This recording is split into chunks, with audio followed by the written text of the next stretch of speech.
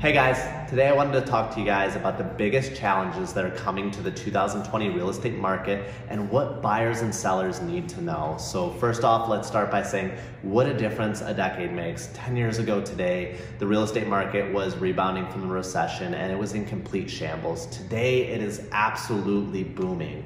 The last 10 years, they've fundamentally altered the landscape of real estate. So like coastal cities, those are on their way out. Affordable mid-sized cities are the new thing, the new in. Baby boomers and Gen X, they're no longer the dominant forces in home buying. Millennials are starting to wear that crown.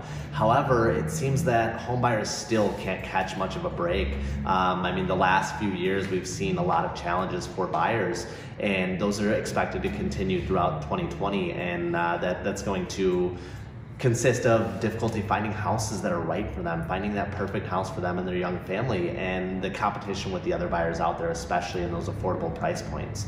So a lack of homes for sale, it's been something that has been there since 2015, and next year we're actually expecting that inventory could reach historic lows.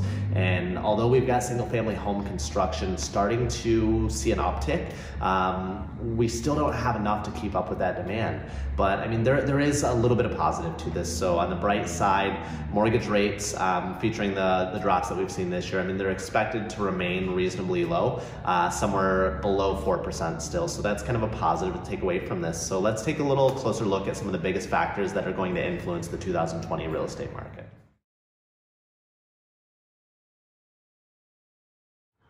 First off, let's talk about affordability. Affordable price point homes are going to be key in the coming year. It's going to be the bread and butter of the real estate market, especially as those millennial buyers start to cement their position as America's top buyers.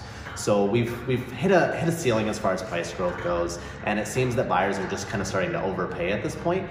And while many buyers, especially with the millennial buyers, prefer to live in a big city like Detroit, we're actually seeing the unaffordability of a city like Detroit actually lead them to make a decision to buy in another city. So in the next year, metropolitan cities are going to see an unexpected growth, while some of the larger cities see a slight drop, and just because they've simply become unaffordable and it's unobtainable for a lot of potential buyers. So we may even begin to see some of the pricey northeastern markets, some of those buyers even head here to the Midwest in search of some affordable housing as well as some solid diversified economy.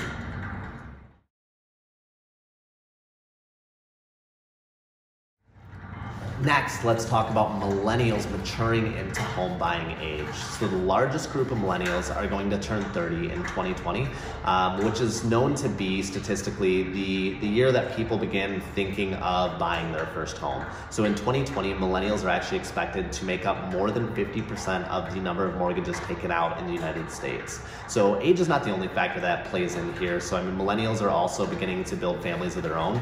And obviously when you build a family, that's something that influences that home buying decision as well. So unfortunately, even though we've got a ton of motivated millennials that are coming to the market, there is still going to be a ton of competition as the number of homes may remain scarce. So this is going to be an issue for a lot of them.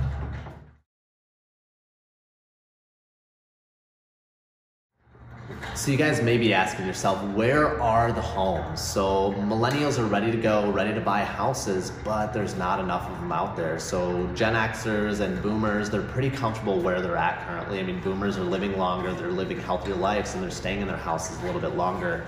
And on the other hand, Gen X, they're not done raising their kids yet. They're not ready to retire. So unless they plan on upsizing, they're just not so likely or not so inclined to make a move right now. So since these older owners aren't in a hurry to sell, and with the level of new construction still low, there's just not enough housing to meet the demand. And in previous years, the scarcity has driven the home prices up, but home price appreciation is finally starting to slow a little bit. So you guys may be asking yourself, why is there not more new construction to kind of correct this situation? Well, after the housing crash in 2008, it wiped out a lot of builders, and the builders that remained, they were just so focused on those higher end developments where they can make a larger profit margin, and we're just now starting to see signs of a shift towards building those more entry-level homes now that we're faced with an overwhelming amount of demand. But it's going to take a few years before that actually affects the market on a larger scale.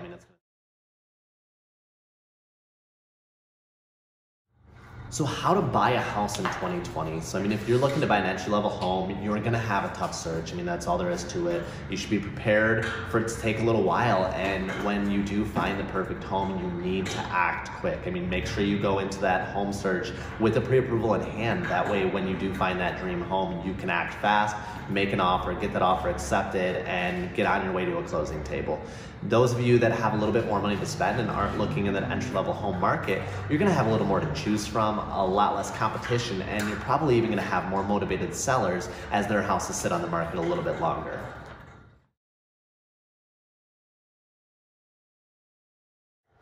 And then how to sell a home in 2020. So I mean, if you're going to be the seller of an entry-level home, you're gonna have no problem at all. I mean, your property is gonna continue being the property most in demand next year. And if anything, you should just be prepared to move quickly. I mean, you're gonna have a flood of buyers coming in, possibly multiple offers, and possibly a highest and best scenario. So just make sure that you have things in order so that you can make a quick move if need be.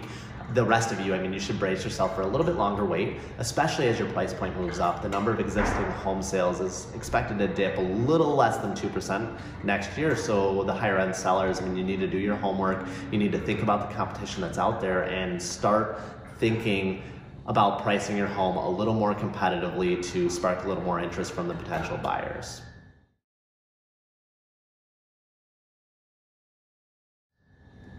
So if you guys are thinking about entering the market in the coming year, please, please, please reach out to us sooner rather than later so that we can help make sure that you are the best prepared when the time does come. It's always best to start the process early to make sure that you are in the best position to reach your goals. Stay tuned to our page as we strive to bring you guys nothing but value. We'll see you guys next time. Have a good day.